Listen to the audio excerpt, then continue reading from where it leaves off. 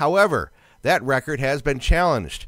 After 47 years of silence, LES-1, a satellite launched by the U.S. Air Force and MIT's Lincoln Laboratory in 1965, began transmitting again.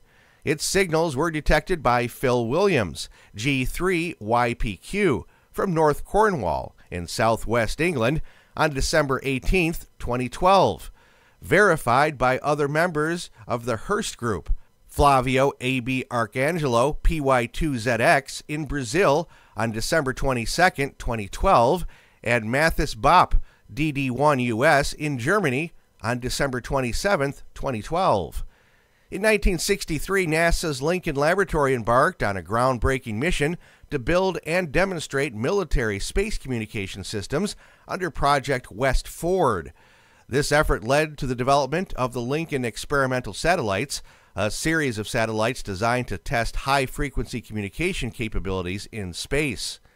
LES-1 launched on February 11, 1965, and was the first of these satellites. While LES-1 had ambitious goals, its operational success was limited. LES-1 was supposed to achieve a series of technical milestones, including demonstrating the viability of super high-frequency communications in orbit.